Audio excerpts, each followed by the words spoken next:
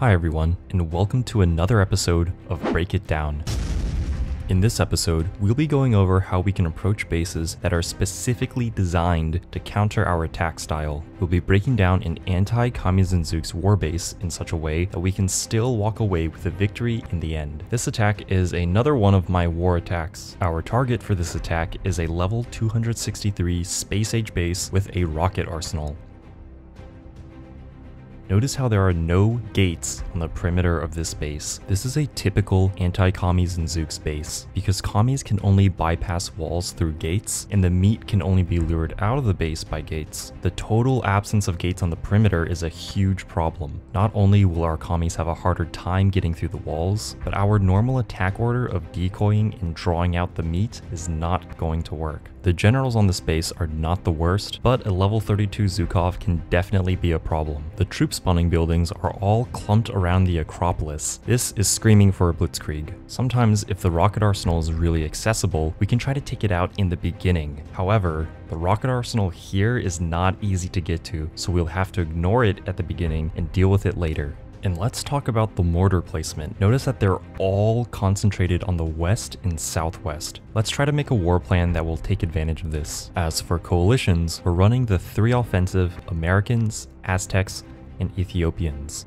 Our target also ran offensive coalitions, so thankfully that will make our attack a little easier. For my war tactics, I'm bringing 3 decoys, 1 sabotage, my steroids, and of course, Strength of the Gladiator and Blitzkrieg. For troop tactics, I'm bringing 3 Impy armies and 1 Fire Thrower army. The decision to bring Impy armies is very intentional, and we'll talk about why in the attack plan.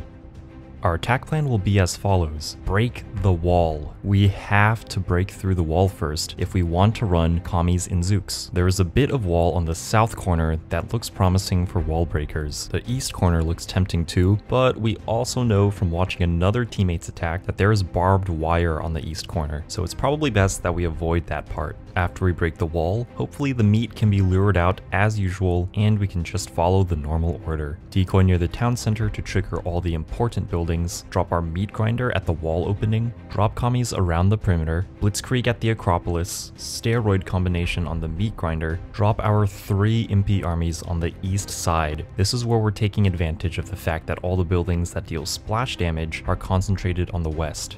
Sabotage the rocket arsenal. Our level 7 sabotage lasts for 16 seconds, so hopefully this will buy us enough time to take out the rocket arsenal.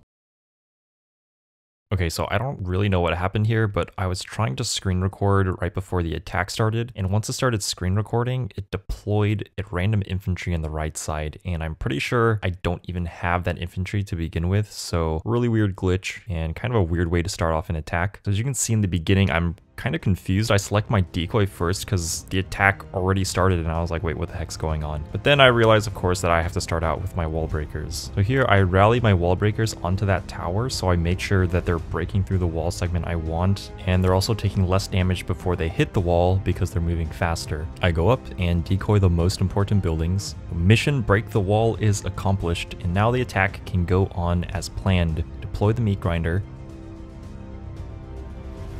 Here, I look to see that the last general has deployed from the castle before I deploy my commies. Very important, and I go over exactly why in my tips and tricks video. The commies are finished deploying, and I put down a decoy right away because I see all the town center troops barreling toward my meat grinder. The decoy forces them away, and I bring in all my planes for backup. And now I blitzkrieg, and not exactly in the best location because the ideal spot would have been right above the Acropolis. I think I just panicked in the moment and really just wanted to make sure that I blitzkrieged the rocket arsenal. Luckily, because of the Anti-Commies and Zooks layout, all the troops that spawn will funnel out toward that one opening in the wall, so I don't really get punished that hard for using a blitzkrieg a little off.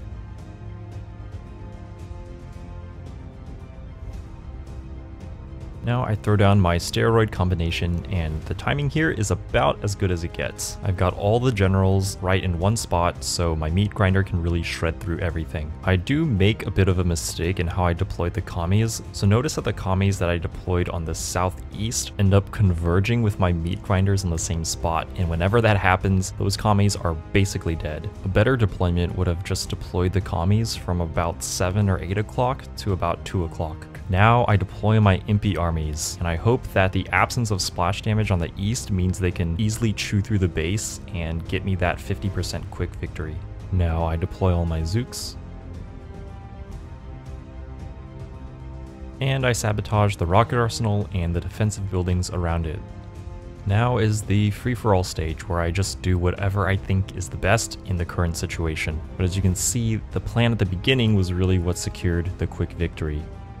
The Impies are wrecking everything exactly as I'd hoped, and there's just one wave of rocket arsenal troops that I need to deal with. I'm just using the fighters in whatever way I can to help with the attack.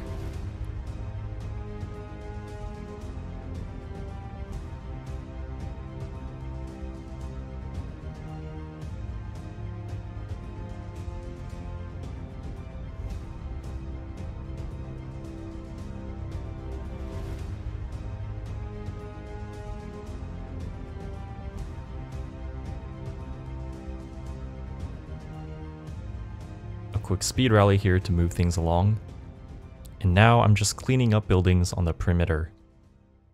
So the attack went pretty well overall, aside from the glitch at the beginning and maybe not deploying the commies in the best way. There were some things about the base that made the attack easier. Obviously there were no defense coalitions, and those can really make a big difference. It's also not the worst anti-commies and Zooks base that I've seen, but as you can see with these kinds of bases, as soon as you break through the wall, your entire attack can just kind of fall into place. It's just a matter of how you break the wall to begin with. Also, the Impies really helped out in securing the quick victory, and I think seeing openings like that where you can exploit weaknesses through troop tactics or any kind of planning will really help your attacks. I hope you all enjoyed the breakdown. Make sure you're subscribed for more DomiNations content, and if you want a great community of DomiNations players, check out the DomiNations International Facebook page.